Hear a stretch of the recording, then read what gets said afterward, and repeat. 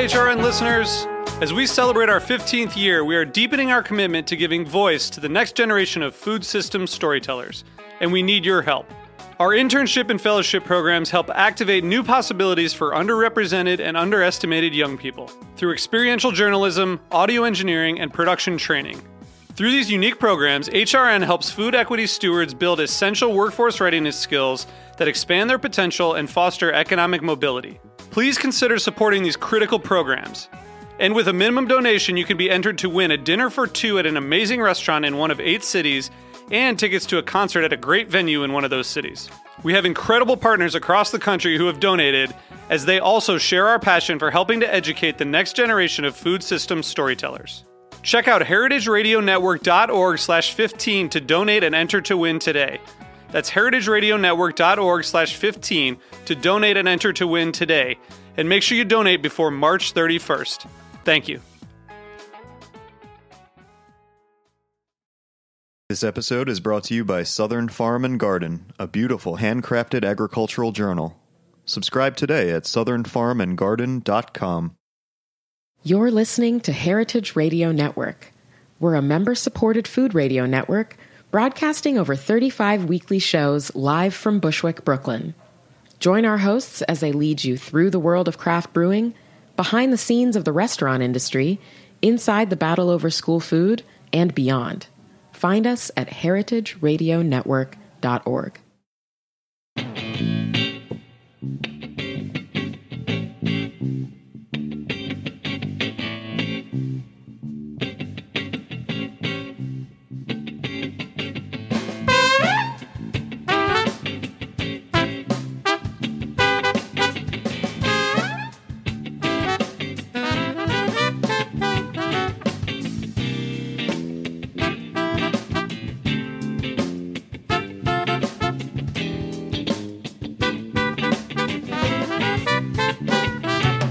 Welcome to the Great Nation, your weekly wine journey. Our guest is Rajat Parr, educator, sommelier, and winemaker. We'll talk to Raj about his wine projects, Burgundy, and other exciting wines. We'll also taste a Evening Land La Source 2014 Pinot Noir. I'm your host, Sam Ben-Ruby. Stay with us for the Great Nation on the Heritage Radio Network. We bring wine to the people. With a long career in wine, Rajat Parr has been called one of the most celebrated sommeliers in the world. He has shifted his expertise and energy towards ownership and winemaking at Sandhi, Domaine de la Cote, and Seven Springs, also known as Evening Land. Raj also received a James Beard Award for his book, Secrets of the Sommelier, How to Think and Drink Like the World's Top Wine Professionals. Welcome to the show, Raj. Thank you. Great to be here. So, what I want you to do is, you have a long, deep background in wine and hospitality. I want you to tell our audience a little about how you got to where you are today, which right now is basically winemaking and having your own labels. But how did we get here? Yes, I grew up in India, in Calcutta, and when I was a kid, I loved food, so always in the kitchen with my mom. I spent some time with my cousins who had restaurants in New Delhi, and since I was 10 years old, I knew that I wanted to be in the restaurant business, and I wanted to be a chef. So that took me to a hotel school in India, and then I ended up in the CIA, the Culinary Institute of America in Hyde Park, New York. Moved to New York, upstate New York. Did you do the whole program at CIA? Yeah, whole 2 years. No focus towards wine? No, it was just on cooking, and that was in 94. And then I think in 96 we had a wine component to the class, to the course, and I fell in love with wine. I just kept studying and reading, and when I graduated, I was like, I got to work in restaurants and I got to learn wine. And back then, 96, there weren't that many sommeliers, especially young sommeliers. They were mostly all, professionals and older guys. I had Kevin Zraly on months ago, and he said when he was working back in the day, which is even before, there were 6 sommeliers in New York. He said now you go into a restaurant and there's 6 sommeliers. Yeah. So you're right about that. Yeah, so then I just moved across the country and went to work with Larry Stone. Did you move because the opportunity was there? No, I just moved because I wanted to study under Larry Stone. So So you were drawn to Larry. Yeah, and I started as a busboy, food runner, and slowly made my way up to assistant sommelier. And after that, I worked in a few restaurants. I met Michael Mina, worked with Michael Mina. So Larry took you under his wing. Yep. Larry realized you were passionate. Even though you were a busboy, you probably persevered a little, right? Yeah, for sure. No, I was always there, always asking questions and following him around and reading. And back then there was no Google. Right, and Larry out west was one of the handful of guys that was the guy. He was the guy on the west coast of San Francisco. So that's where I started. Then I worked in a few restaurants, worked with Michael Mina, became his wine director, worked with him for 13 years. By the time you got to Michael, he already was up and established with a reputation and critical acclaim, right? Yeah, I started working at Aqua with him, and then right after that, he left and started his own company, and that's how I started working with him. Right.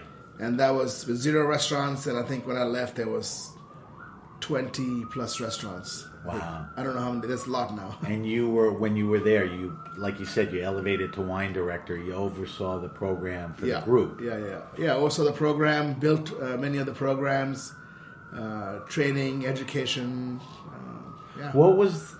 I don't want to spend too much time, but what was the skew? Did you have to serve a lot of California wines because of proximity? Did you bring in a passion of yours? What was the cellar? Because I know you're a Burgundy guy, and we're going to talk about that. Yeah, no, in my early career, there was not a whole lot of California wine. It was mostly Burgundy, Rhone, and Champagne.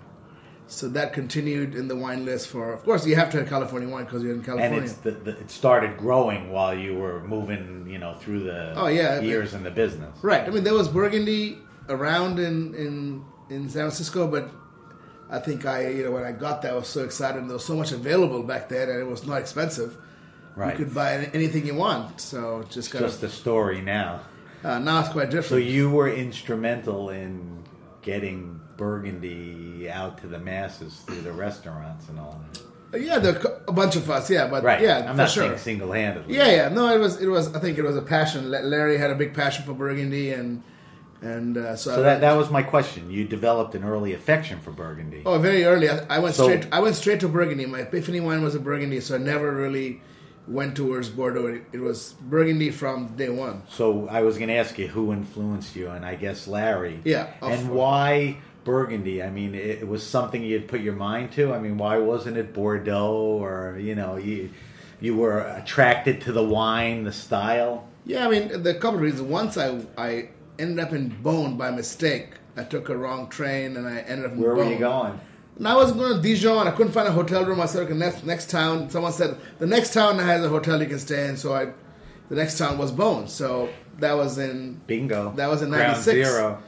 So, and I had no idea this place made wine. So I just stayed there the night. The next day came back to Paris. And then I kind of, tasted a wine with Larry. He was sitting at the bar. He gave blind taste to somebody else. And I picked the glass up. I'm like, wow, this is crazy. How can wine smell like this? But you tell a story a lot about the first time you tried wine. You were about 20, and you tried it with an uncle. Oh yes. And in my research, I think it was a Bordeaux. Yeah, it was. It didn't hit. Was it a good wine, or nah, it didn't hit you the way Burgundy did a little later on? Yeah, right? That was maybe my first real taste wine, and I think I was 20, and I was in England, and my uncle was drinking wine, and I didn't really drink wine. I never had wine. I didn't drink much alcohol, so I'm like, I'll taste it, and I tasted it. I'm like, wow, this is crazy. It's made from grapes. So it's like you're a kid. You're like, it's funny, and you that started kind of putting everything together. Yeah, and then it's an agricultural product. Yeah, because there's not that many fruits that produce something so ethereal. Right, and so diverse. All right, so let's talk about Burgundy. We know, because I want you to help me here, and I want you to help my listeners. We know Burgundy can be expensive. Yeah. We know it's rare. We know it's sought after. There's a million stories about it. I wouldn't say it's almost impossible for the average guy to drink, but like I said, it's expensive and rare. So tell my listeners the best way to drink Burgundy on a budget. Yeah. How do you drink Burgundy? First of all, so Burgundy is white Burgundy is Chardonnay, red Burgundy is Pinot Noir. So that's the basic. Okay. And there's of course, your grapes. Yeah, the simplest. White is one grape, red is Pinot Noir, so it's very simple. Of course, you can get really geeky and you can get really expensive real quick, but there's still a lot of good drinkable wines like Bourgogne Rouge. Bourgogne means Burgundy. So Bourg. O-G-N-E. Right. So that means Burgundy in French. Okay. And that's the appellation wine. That's like a generic wine from the area. And that's always quite affordable. You can buy a bottle of Bourgogne for... And do the better producers make Bourgogne? Yeah, I mean, not all, but many of the top producers. I don't want to say cheap, but they're more inexpensive or lower priced wine. I mean, it's basically in Burgundy, they've classified all the vineyards. So every vineyard has a classification of either the top Grand Cru or Premier Cru, or according to the village they're located in. Bourgogne is a kind of overarching major appellation wine. So. Right. And I think that you can find some delicious Bourgogne for $30, $40. So you're looking at $30, $40 range to get into Burgundy, to get into good stuff. Can I back you against the wall a little? Can you think of a couple of producers that are doing a good job on the Pinot? Yeah, I mean, there's, Mounier Rigibourg from One Romanée. They are a little bit more expensive than that, but top Bourgogne Rouge, of course. Christophe Roumier makes a pretty delicious... Roumeier. Yeah, that's probably harder to get because he makes so little. There's... Give me something more common. Jean-Marc Rouleau, maybe. Roulot. Yeah, okay. Bourgogne. Or, even if you find a Bourgogne from a bigger house, like a negociant like Joseph Drouin. Drouin. Louis Jadot, right. Bouchard. Right. Those are more available. More available and priced, in that 30. But your opinion, is highly valuable. That stuff is good too? I mean... absolutely. Okay. And, it's really good. For whites, I mean, I think the really good values still lie in Chablis. Chablis is the northernmost region. It's they make Chardonnay there mostly. So Chablis is the region. Chardonnay is the grape. Yeah. Right? And you could get value price Chablis, which is white Burgundy. Exactly. It's white Burgundy. It's just different soil there, and it's a wine of texture and really delicious. It's high acid. It's very fresh. Good food and wine. Great with shellfish, right. And right. You can have oysters or lobster, or it depends on how heavy seafood. The wine. Yeah, it's a really good value. That you can easily get a top wine from. So traditionally, and in general with wines, Burgundy may buck that trend, but whites tend to be cheaper than a lot of their red counterparts. Correct. Can you get Chablis? In the $20, $30, $40 range, that's a good representation. Yeah. You can get Chablis under 30. It's definitely it's even I personally drink a lot of Chablis because it's just a good go-to wine. It's a good Tuesday night wine. And same deal. There's a lot of well-known winemakers, wineries. Yeah, that make some value-priced Chablis. Yeah, I mean, again, it's. Not that many producers from the Cote d'Or, which is the major part of Burgundy, make Chablis. But again, Drouin has a great Chablis, or Brocard.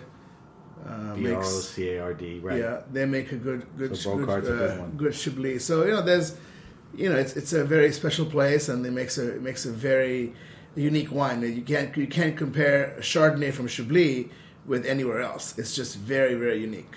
So what you're saying is, if you take white wine, you take Chardonnay, you take it from Chablis, in your mind, that's the best representation of white Chardonnay wine. Yeah, and that's of course, if someone likes to drink a rich, buttery, oaky wine, give them then, Kendall Jackson or whatever. So I know. Chablis is not the way to go. Right. But if you like something which is crisp and fresh and you want to have a classic Chardonnay from Burgundy, it's a really good place to buy wine from, for sure. One last question.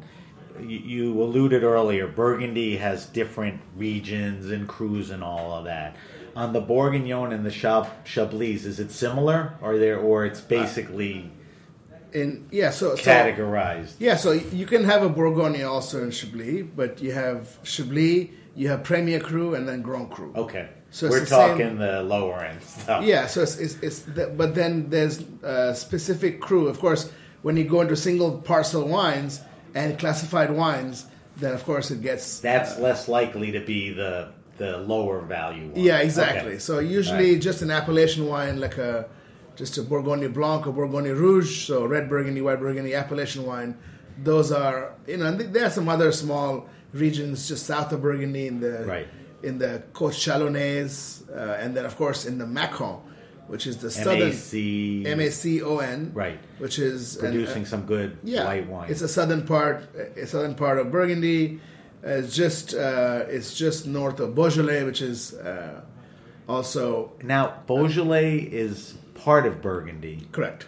But we don't talk about Beaujolais really as a Burgundy. Yes, as a matter of fact, you can actually if you call a Bourgogne Rouge, you can use a Gamay in there also. Okay. And so, I know you make one Gamay, right? Yeah. Gamay is, I think, maybe the most delicious grape in the whole world. We'll talk later when we get to your wines. So there's Burgundy, and then there are regions that surround it, like Macon and Beaujolais, that are producing some good wines, too, that are accessible. Yeah. All right, so enough of Burgundy. My head's spinning. But let's stay with Burgundy for a second, because one of the reasons you're in town, because Raj is a West Coast-based guy, is there's an event going on that is sort of the Mac Daddy of Burgundy events. It's an event called La Paulee, and it was founded by Daniel Jonas, who has been on the show and a friend of Raj, and I think you could do a better job explaining at this point, what La Paulee is and the connection to Burgundy. Yeah, so La Paulee is a end of harvest celebration. It started in the village of Meursault, and every year after harvest in November, all the Meursault producers get together and have a big party. I mean, this is like 700-800 people in one old, it's a chateau in Meursault, and only Meursault producers can participate. Of course, they can invite other producers. Right. All the other Burgundy producers. The core is them. Yeah, but it's hosted in Meursault by the Meursault producers, and so Daniel Jonas took the same spirit of the La Paulee de Meursault and made an event which is called La Paulee de New York and then La Paulee de San Francisco. So every other year happens, and then he invites a lot of producers, the top producers, and then has a week-long, it's just like tastings and lunches and dinners and seminars, and then you finish on a Saturday night with this great big party, and everyone brings bottles. And where is that this year? It's a new location this year. Oh. Yeah, it is. We'll get to it later. But it's at all restaurants. There's Burgundy Week that participate. There's tastings with famous winemakers that come in from France. Oh yeah, tastings and seminars, and then there's Burgundy Week. So all the top restaurants in New York City have pour different Burgundies by the glass. It's really a huge celebration of Burgundy. But I have a question a little off topic, but we'll get back to it. So you're pretty much in town to participate in a lot of that. Yeah. And I follow you on Instagram, but last night you were like at the most amazing Cornas tasting. How does that fit into La Paulee? No, we just had a bunch of us were in the Rhone last week. Right, I saw that triple. Yeah. So we were in the Rhone, and we all love Syrah, of course, and we had organized this like a kind of just a tasting dinner for friends late at night. So it wasn't part of any Burgundy festival, but it was it just happened because we all were in town at the same time. Right. Just to it was a perfect time to open do that. some bottles, yeah. You just got back from that trip to France. Yeah. And you were in more than the Rhone region, right? Yeah, I'm writing a book. I was going to say, you were there for a reason. Tell me a little about the book, when, what. Yes, so me and Jordan McKay, my good friend and co-author, who you wrote the other book with. The Last Secret Sommelier book with. We are writing a book called The Atlas of Taste. And in the book, we're trying to discuss how all the classic wines of the world, why they taste the way they taste. So we've been all over Europe. So you go backwards. Yeah, so to exactly. The sites and the winemakers, the wineries. It starts in the vineyard, and then we taste the wine, and then we try to kind of figure out and explain to our readers why does Shambul Muzri taste like that? Why does Chinon taste like it is? Why does Rioja taste like what it is? What the grape is, what the soil is, and try to kind of. So the most obvious things are the soil is so diverse, the grape type. Yeah, it's soil. But when you get to Burgundy, everybody's doing Pinot, but the diversity of sites, that's where it gets interesting. Exactly. Right? We're not going to get crazy geeky because you could go really deep on this, but something which people can open one book and say, okay, I want to see, what's the grape or what's the soil or what's in, Ribera del Duero, or what's the soil in the Mosel Zaruba, or what is in, Now, so how many regions are you going to cover? A lot. You're not just doing France. No, it's France, Italy, Spain, Germany, Austria. Wow. How deep into it are you? We've done all the research, almost 3 years of research. You've been to Austria and you've been to... Yeah. I remember seeing you in Germany. Yeah. So not that long ago. Alsace, all that. So now we are just in the process of putting it together, writing it. And so when do you hope to get it done and get it to market? It needs to be done by October of this year. Yeah. Oh, you're going to be busy. Yeah, and then we are going to be published next fall. Great. I'd love to talk to you again when the book comes out. For sure. That would be great. So the book is again called The Atlas of Taste. The Atlas of Taste. Do you know Pascaline Lepelletier? Very well. She's writing a book called Dirt. Yeah. So she's working on that too. All right, I want to shift over to what you do. And Raj earlier said, he had worked in hospitality and in wine. Now he's currently involved in 3 wine projects at pretty much every level. So you are making Pinot Noirs in California. Yep. You've really picked sites and everything. And when we get to the individual wineries, we'll talk about that. Tell me, I'm more curious, but I'm sure everyone, what's the biggest difference between California Pinot Noir and French Burgundy Pinot Noir? Is there such huge difference? difference? The terroir and the grape. Do you aspire to do that? I mean, first of all, just California itself is so diverse, starting from Anderson Valley and going down to San Rita Hills. You're talking of Sonoma Coast, Santa Cruz Mountains, by the ocean. Inland, so the one common factor in all of California is it's all maritime climate. So it's all influenced by the ocean. As we know, Pacific Ocean is quite cold, so it keeps the wind, keeps the fog, so we can grow grapes. In Burgundy, it's continental climate, so it's influenced by the latitude. So there are 2 major differences right there. The growing seasons are completely opposite because it's warm in the summer in Burgundy, and it's cool in the summer on the coast of California. So it's very different. The soils are very different. There's not any soil in California which is like Burgundy because limestone. What's the big? All that added up creates 2 different types of. What's the biggest distinction? Is California brighter? Of course, we have a lot more sun. Okay. And I don't mean brighter in the sky. No, but the wine itself, is it? Oh, it's a little bit softer and rounder, and I won't say riper for alcohol or sweetness, but it just seems much more it's forward drinking, much easier drinking. It doesn't have the same tannin structure. It doesn't have the same the guts is different. It's not as it's a softer wine.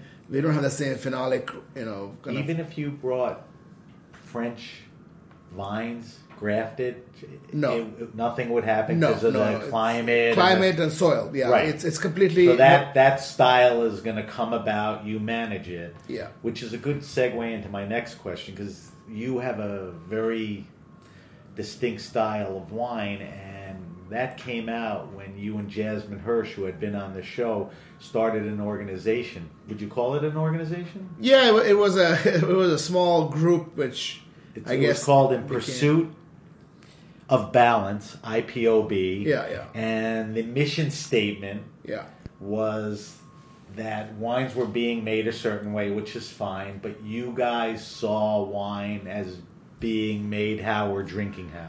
Yeah, there were a handful of producers who were making wine in more of a, I guess, old world style wine with more earthy wines, more wines driven by acidity and freshness, and then the majority of California, which still does produce wine, slightly riper, slightly softer, slightly lower acidity, more fruit driven.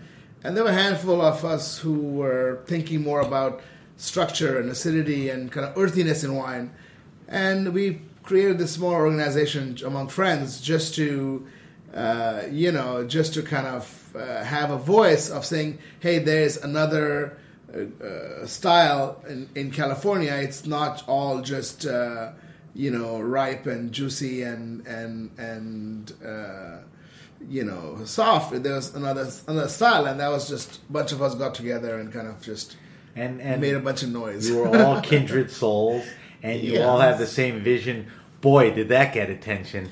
Let's talk about that a little. Because now everybody thought, wow, your shit doesn't smell. What's wrong with what we're doing? I mean, you had to deal with that a little, right? And it grew bigger for years, more members. Of course, if you ever, draw a line in the sand, it's always going to be like, what are you doing? It's like, and it was not an argument or fight. It's just about, this is another way. Well, you didn't pick the fight. You just pursued the passion. It's the other side that kind of picked and said, who do you think you are? Is that fair?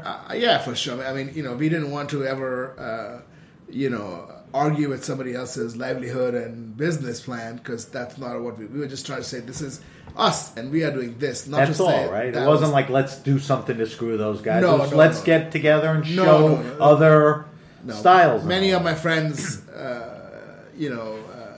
who we've discussed this with, it was never intended to, ever tell somebody else that they're doing the wrong thing. It was just bring attention to a few of us who were trying to, because of course the press and the media was not all on our side, very few. Right. So, and if you're only buying wine by looking at scores from wine publications, it becomes difficult because, of course, all our scores are quite low compared to the riper style. So it wasn't meant to there was no fight intended. It just kind of was another style because we didn't have the support of the press. Now, is that because the press supported the mainstream wine business?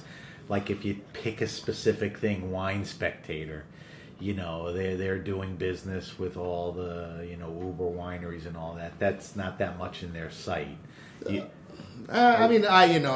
First of all, I have nothing against any publication. Right, and I'm not trying to say, but I'm going to retract that. I think the mainstream media looks at the business a certain way, and you were coming up with a good idea. But you did have some voices like John Bonet. Yeah, no. He was right. Yeah, John Bonet and Eric Asimov. Yeah. No, there's plenty. It was not meant to be what it became. Right. That's the reason we ended it. Because you had a run for about 4 or 5 years? Yeah, 6 years. And you did tastings around the country? Yeah, I did tastings. And at the end, you had about how many producers? 20, some 25 or 30, close to 30 actually. And it just made sense. You made your...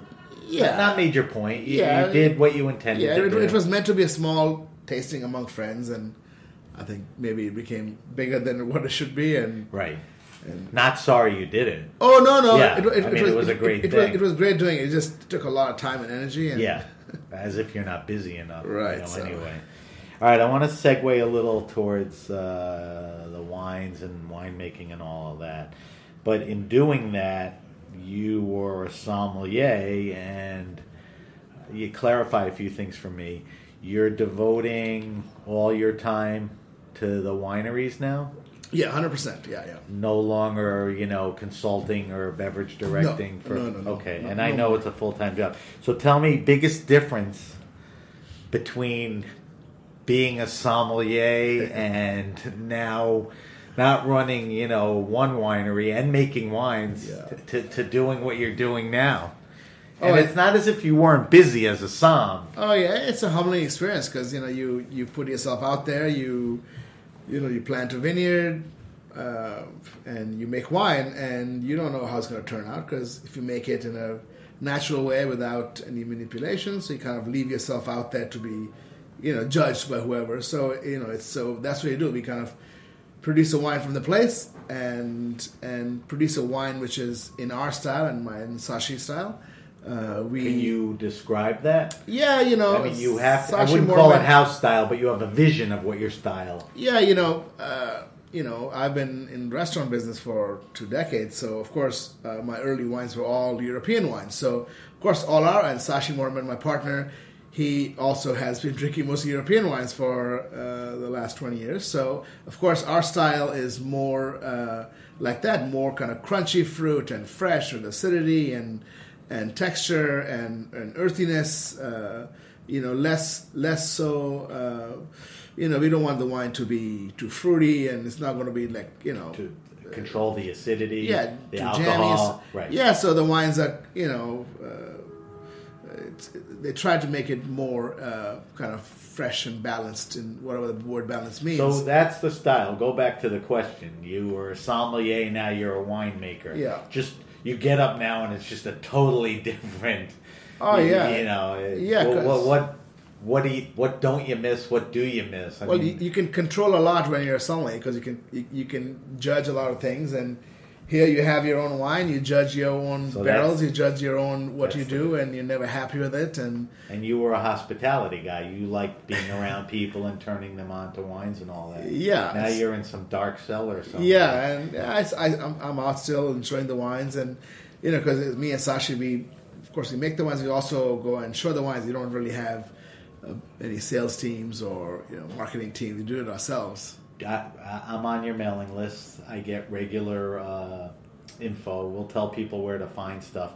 But you do a lot of the sales through mailing lists and all that. Yeah. We have a mailing lists, and of course, being in restaurant, I want the wines to be in restaurants. Well, you know the business in every end, so that's a good positive point for the winery that getting into restaurants, for sure, even though you have to do it for sure, and you have the pre-sell. Yeah, and our vision is these wines, these vineyards, some we've bought and some we've planted, is going to outlive us for sure. It's not none of our wines have our names on it. It's just right.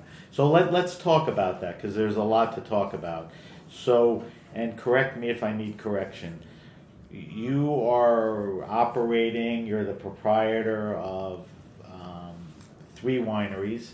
Sandhi, which you started in around 2010? Yeah, so 9 was the first vintage and 2010, yeah. Okay, so you're the partner proprietor there. It's a small producer focusing on select vineyards. So tell me, the distinctions of Sandhi. Yeah, so Sandhi means collaboration in Sanskrit. So I, of course, grew up in India, so that's hence the name. And collaboration because it's a negociant. We buy all our grapes. So we don't own any vineyards under Sandhi. We started that in 2009, first vintage, and we produce mostly Chardonnay. And give me a percentage. Is it like 60-70% Chard? Yeah, it's 70% Chardonnay. Okay, so that's your Chard. House. Yeah, and it's focusing the main one we make is the Sandhi Santa Barbara County Chardonnay, and then we have also we of course based in Lompoc in Santa Rita Hills, so we have a bunch of single vineyard Chardonnays from Santa Rita Hills only. You contract almost 7, 8, 9 vineyards, right? Yeah. We have we make wine from the heralded Sanford Benedict Vineyard, the Mount Carmel Vineyard. And Bent Rock and Rita's Crown. So yes, it's a really amazing place to grow Chardonnay and to. The styles vary that much because of the different vineyards. Yeah, we try to make the wine the same way, and natural acidity, ambient yeast, all that kind of good stuff, right. And then show what the vineyard has to express. And the wines are definitely more crunchy, probably among the highest acidity Chardonnays in the New World, in California for sure. So that's the idea because you can make that kind of style of wine there very easily. Right. And you said you make a few Pinots. And we make Appalachian wine and just a little bit of some old vineyards, right. Some Pinots. So if you want to drink good Chardonnays, Sandhi is certainly a specialist. Yeah, if you like the fresh and crunchy style which Chardonnay, we've been talking about for that's definitely I know I like to describe the style, so it's not rich and oaky and sweet. So we moved to Domaine de la Cote, which is based in Lompoc. Yeah, it's also in Lompoc. So both the wines are made in the same place. Right. The vineyards are just 5 minutes away from where the winery is in the wine ghetto, in Lompoc. That's what it's called. That's what it's called? The Wine Ghetto. So, and these are vineyards which Sashi Mormon found, my partner. Do you own them? Yeah, Okay. yeah. So we planted the vineyards starting in 2007, and we are still planting now. So it's all estate. It's mostly all Pinot Noir. What makes an estate? The winery has to be on or near the vineyards, or not necessarily? No, it's all owned. It's so you have to own the. Yeah, so we control all the farming. Everything happens according to us. There's no, it's managed entirely by an estate or a domain. Is totally controlled. Totally controlled from farming to bottling. So you have multiple vineyards, 40 plus acres, right? Yeah, exactly. So we have our 4 major vineyards: Memorious, Bloomsfield, La Cote, and Cyrus Call. And those are the names of the wines? Those are the names of the vineyards the and vineyards the wines. Yeah. And the wines. Okay. Yeah. What else about those wines? They're organically grown, right? Yeah, they're organic grown. They're virgin soils. Nothing really planted there before that. We make them in a very traditional way. They all are fermented with mostly the whole cluster, whole bunches, so we don't destem. Explain to my listeners what that means. So the whole cluster is the grape, the stem. Yeah, so it's like when you There's pick maybe a leaf in there too. Well, no, we don't like leaves, but right. when you pick the cluster, everyone's eating the grapes. If you take the whole cluster, the entire cluster, you ferment it in its entirety. There's the stem attachment. Everything, yeah. So you don't take the. You don't take the berries off. Right. What does the stem add? Tannin, or what's the characteristic by doing a whole cluster? It's not necessarily about the stem that should add the character. It's the fermentation happening inside each berry. Okay. That is what is more important. But I'm stumped here, because if you pulled the berries without the whole cluster, you did the whole cluster. What effect is whole cluster, or what? Because when you take the berry out of the stem, right, the juice comes out. Oh, okay. Out of the berries. It's intact in a way. So it's intact. So fermentation is happening inside every berry. So you have a lot of different texture wines. It's just texture is different from whole cluster versus destem, and they both. There's no right or wrong answer. So we do it mostly with whole bunches, whole cluster, and we ferment them in large concrete vats, concrete tanks, open top, and with ambient yeast and no additives and no oak in sight. Yeah, we don't put any yeast, we don't put any enzyme, no nutrients. It just ferments, and then when it's done, you press it, you put it in the barrel. So tell me the 4 wines. Tell me what each one is. So, give me the names again and tell me the type of wine. So they're all single parcels. Memorious, which is the most exposed to the ocean. It's 8 miles from the ocean. It's the windiest place where we grow grapes, and the soil is this kind of alluvial loess kind of soils, and the bedrock is diatomaceous, which is a silica-based fossil. And then right above that is Bloomsfield, which is more iron-rich clay. So wines are slightly more muscular, slightly more spicy. And then we have La Cote, which is all shale, which is metamorphic clay. Pretty diverse. And that's south-facing, and that produces a very aromatic and kind of ethereal, very rose petal and nice. Red fruits. And then above that is Siren's Call, which is 2.5 acre. It's a very small vineyard, decomposed quartz, and that produces a uniquely different wine. It's usually more tannic and quite explosive. So you said you planted in 07? 07, yeah. So stuff is still growing and not ready to... Are you... Is all the acreage planted and is everything ready to pick, or it's an ongoing process? It's almost all picked, almost all planted. So a little bit left. I think by next year we'll have 65 acres all planted.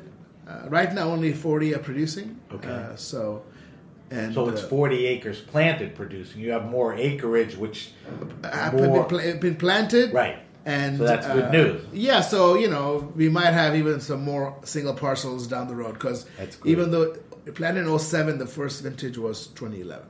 Great. All right, let's move to your third project. Evening Land Seven Springs? Yeah. Okay. And if you go backwards, back to Domaine de la Cote, some of the Domaine de la Cote parcels were part of the Evening Land Vineyards? Initially they were planted under the Evening Land umbrella, and then we took it over and separated that because it's just complicated to have the same name in different places. Right. So, and then Evening Land is the mother company for Domaine de la Cote. And that's Oregon? Evening Land is Oregon, yeah. So now it's only Oregon, because in the past there was Sonoma, there was Santa Rita. Now it's 100% Oregon. It's 100% Seven Springs, which is a very, very famous vineyard. How do you pronounce it? Eola Amity Hills? Yeah, the appellation is called Eola Amity Hills in the Willamette Valley. And you're making predominantly Pinot there, or Pinot Noir, Chardonnay, and a little Gamay, and a little bit of Gamay. Right. Yeah. So, how many wines are you making? We have right now we have 7 wines from the estate. And your first outlier, a Gamay, right? Yeah. Tell me why and how that came about. So the Gamay has been there since 1988. That was the first vineyard of Gamay, I think, planted maybe in Oregon. And it's been there. It's own rooted, so it's just on volcanic soil. It's been there. So we make it in a very traditional, Beaujolais style carbonic maceration, all with whole cluster, and it's very drinkable and delicious. I haven't tried it. I'm excited to try it. Yeah. And I have my notes. You dry farm. You're live certified. Live is a specific certification. Yeah. And are you biodynamic? Yes. Are you shifted? Yes. Since 2008. So. Do you plant that ram's horn in the soil somewhere? You go crazy.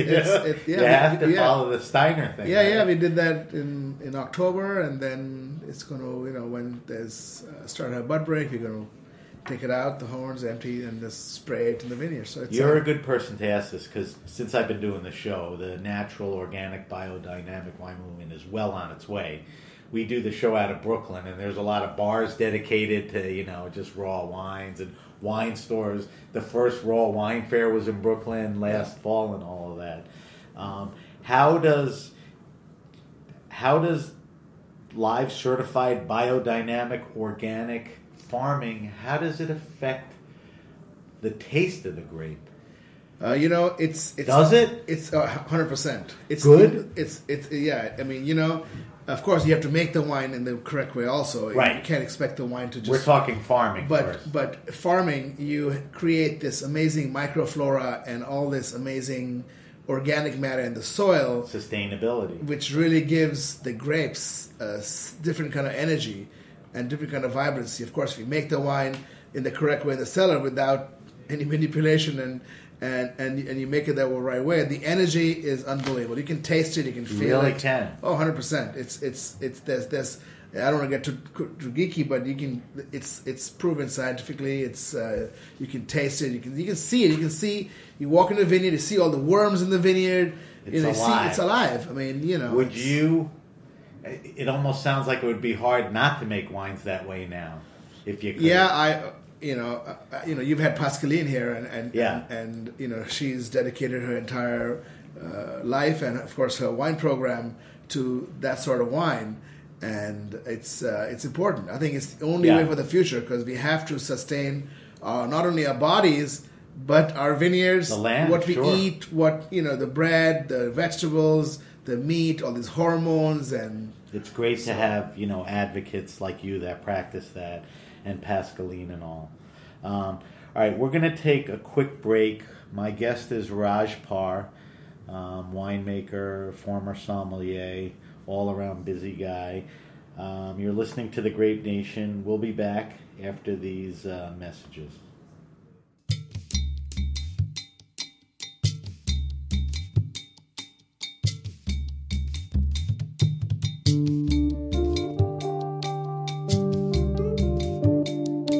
This episode is brought to you by Southern Farm and Garden, a beautiful, handcrafted agricultural journal. Each issue features stories about food history, seasonal recipes, artisanal products, and the amazing people who bring it to your table. Packed with stunning photography, the content is fresh and educational.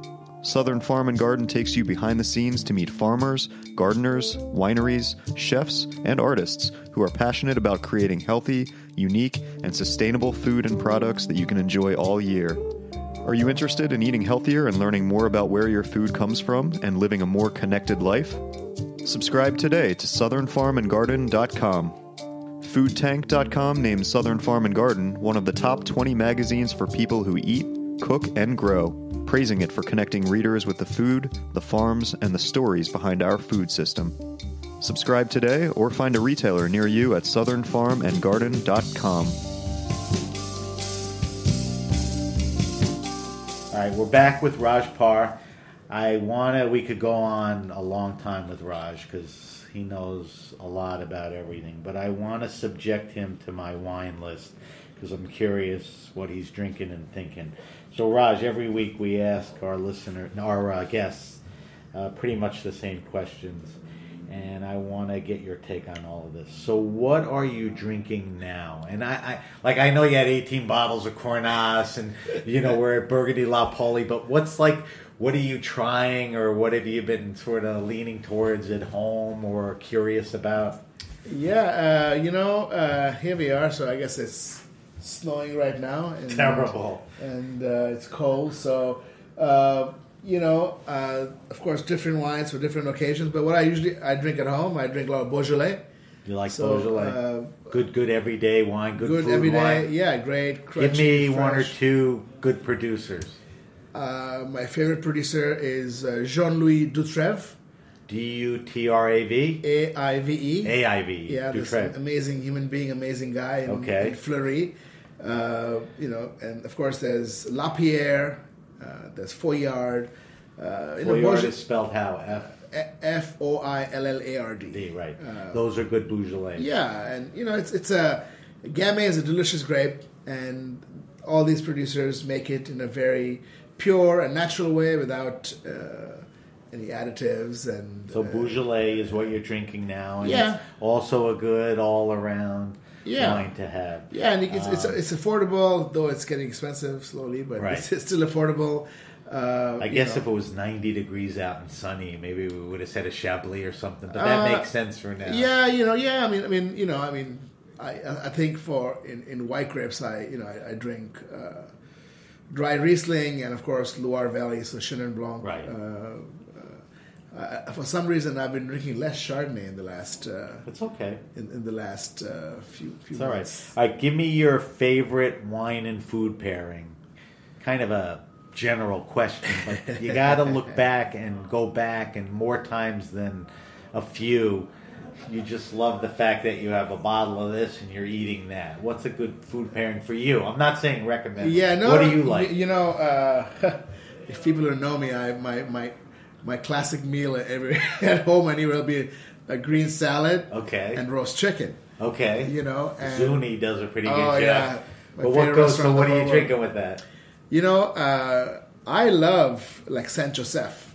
I love Syrah from the Northern Rhone, something which is crunchy and fresh and full of energy. It's Pierre Gonan. Give me a couple other. Yeah. You met him, right? I mean, the Gonan. Yeah, he's a friend. He's amazing producer. What's another? You can also have Jean-Louis Chave makes a kind of a basic Saint Joseph Offerus, which is very affordable, and then he also makes an estate, a Domaine. Jean-Louis Chave. So the Chave is a good if you want to go on an expensive end. He makes more of an entry. Good to know. Yeah. All right, so roasted chicken salad and a little Rhone. That's a good. Yeah, that's a good wine and food pairing. Yeah, at home I have a grill, so I cook the chicken on the grill. Yeah, it's a little Traeger grill. It's a little more work. Yeah. At least you didn't say champagne or muscadet and oysters. I love you for that. Even though that's good. All right. We usually ask people this from where they're from, but you've been in and out of New York enough, and you know San Francisco as well as anyone. Give me your favorite wine restaurant and or bar. A restaurant that is great but has a good attention towards wine too? Oh, I think Pascaline and Patrick do it well. You know, maybe that's your. But yeah, for sure. Give me one for New York and give me one for San Francisco. I think Rebelle is a great example because the food is delicious. One Michelin star chef. You can eat there every day, and the wine list is incredible. It's deep, and you can buy a delicious $50 bottle of wine, or you can buy crazy $1,000, $200 bottle of wine. It's all there, and most of it is affordable. The markups are great, and Chef Daniel's food is terrific. I could eat there a lot. So, what about San Fran? In San Francisco, my favorite restaurant in the whole world is Zuni Cafe. Okay, and they have a terrific wine list. They do. Oh yeah, it's really well. Is it as good as the food? Oh yeah, for sure. Okay, because there's a famous steakhouse, Peter Luger's. Yeah. They have the worst crap wine list and the most famous steak. No, the wine list is great. Incredible. It's not a big wine list. It's small, well curated. Yeah, you can drink, Italian. You have German. You can drink, and Burgundy. It's really well priced, and it's all there to have with your roast chicken. So those are two good choices. Yeah. Now, I ask this question to everyone, but I don't always ask it to Raj Parr, so I'm curious about Raj Parr. Favorite all-time wine? What's the wine that moved you? And you can give me a couple if you have, but there's got to be.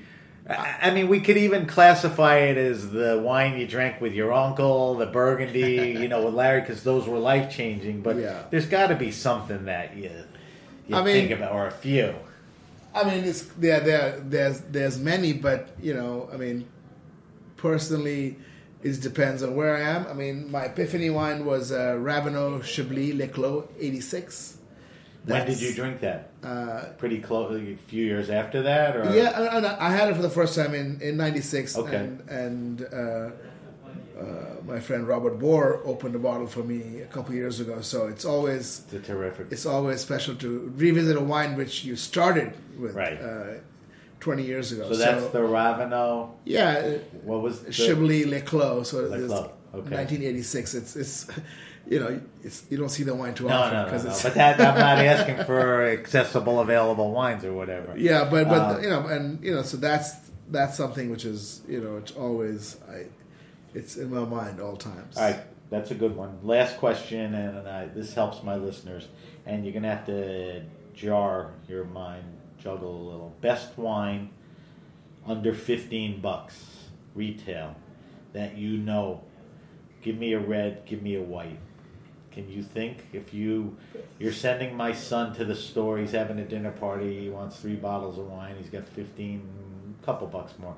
What's he drinking on the red side? What's he drinking on the white side? So I think for red, I think that again coming back to Gamay, I think I'm not sure how much it costs. Maybe a little bit more than 15. It's the Raison Gaulois. It's the Gamay from Lapierre. It's like the second label. Lapierre is the maker? Yeah. L-A-P-P-I-E-R-E. So L-A-P-P-I-E-R-E. Right.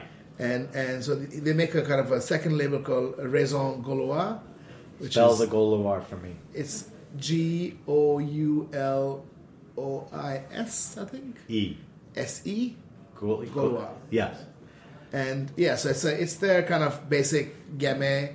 I think it's around that price. Between 15 and 20, probably. Yeah. Okay. I mean, so that's a great one. How about a white?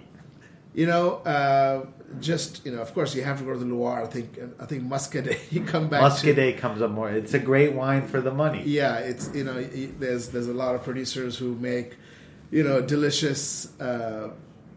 It's a fresh wine. It's of course right now I can't think of it because it's snowing outside. But I know. But like Marc Olivier, Peppier is probably those are good. I think those are value wines. Yeah, I think they are. I think under. So 20. Muscadet over and over is really the white value wine.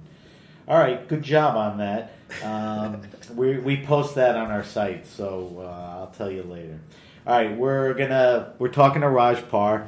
We're going to wrap up the show in a little bit, but we're going to go into our weekly wine sip. Every week we taste a different wine on air.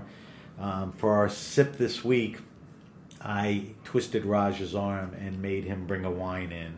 not because I wanted a free wine, but I really wanted to taste with Raj, and I wanted to feature one of his wines. So Raj, tell me, because you brought it in, I don't have the notes, tell me what we're drinking. Yeah, so we have our Evening Land Seven Springs La Source Pinot Noir 2014.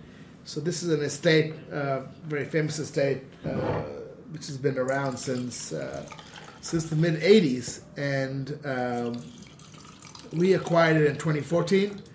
So we made this wine. This is our first wine from pruning to bottling, and filling the room up. Yeah, La Source is a single section of the estate.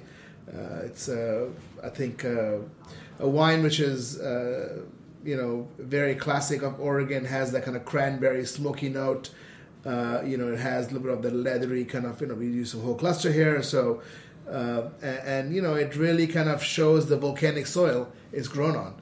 And it's in our style. You should taste it. See, all right. So that's the setup and the description. So let's look at the color. Describe the color to me. Yeah, it's like a pale ruby red color. It has probably medium viscosity. It's right. If you smell it. Let's talk about the nose. Yeah, Give me the descriptor. For me, it smells like raspberries and rhubarb and red a little fruit, bit of cola, right?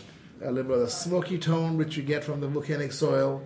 I like the smoky tone. Yeah, it gives it a little character. And all it's classic. So it's got a full nose. When we poured it in the glass, it filled up the room, which is a nice thing. All right, so first thing, mouthfeel. Just describe to me.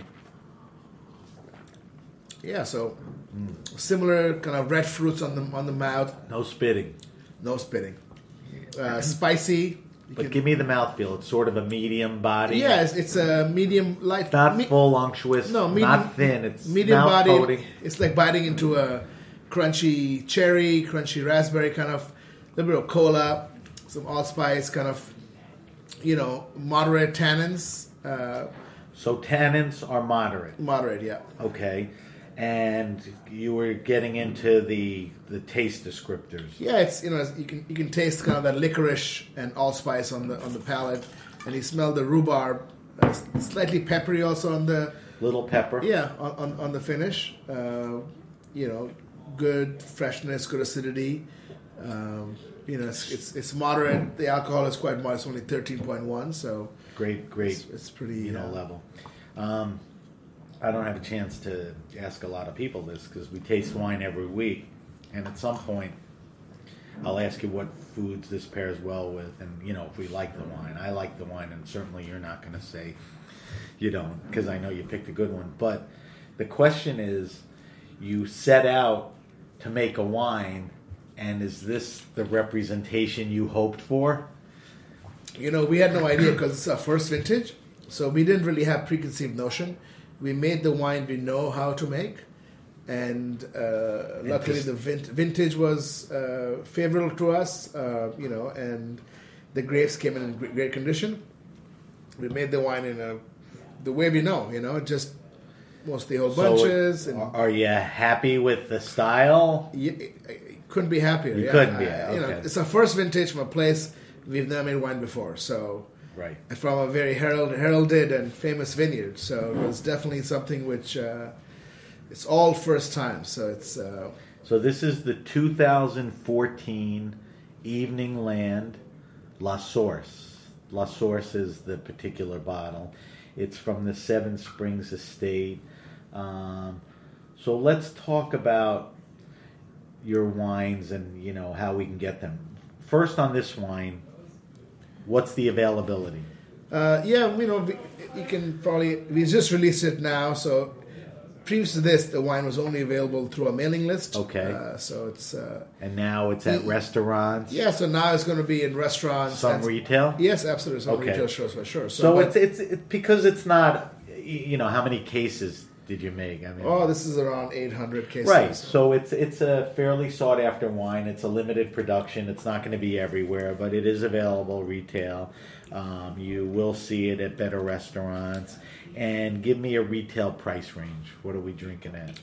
This is $70. Okay. Yeah. And with Raj, you're going to get the best wines at a fair price, and this, will compete with any Burgundy. So let's talk about, before we wrap up, how to get your wines.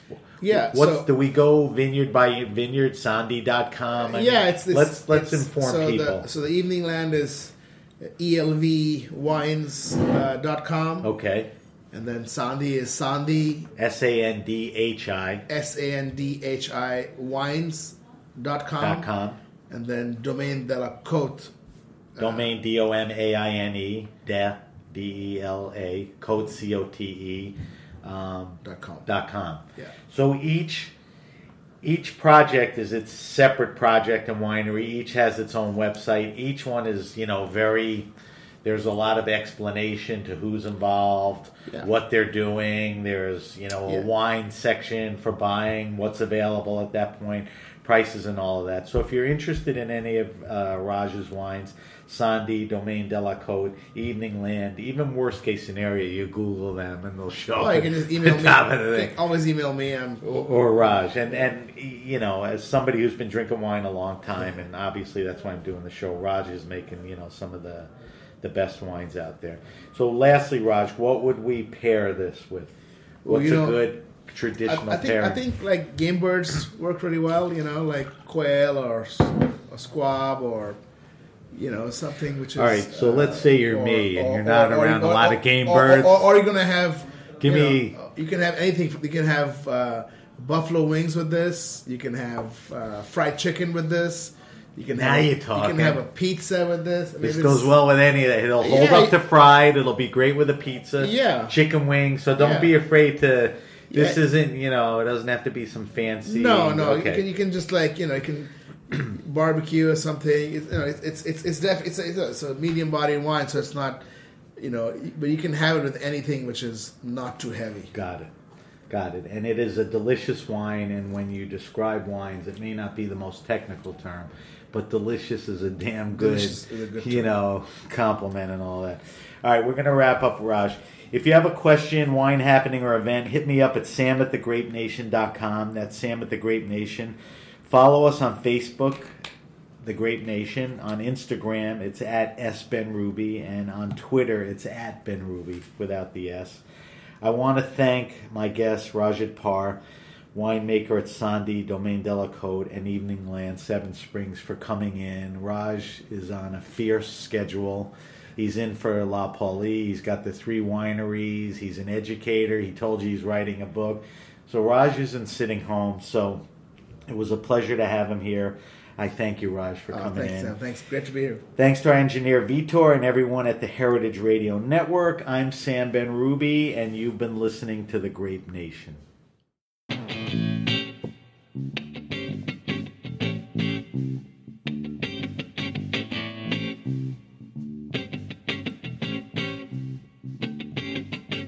Thanks for listening to Heritage Radio Network, food radio supported by you. For our freshest content and to hear about exclusive events, subscribe to our newsletter. Enter your email at the bottom of our website, heritageradionetwork.org. Connect with us on Facebook, Instagram, and Twitter at heritage_radio.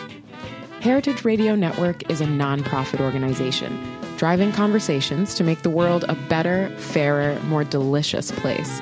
And we couldn't do it without support from listeners like you. Want to be a part of the food world's most innovative community?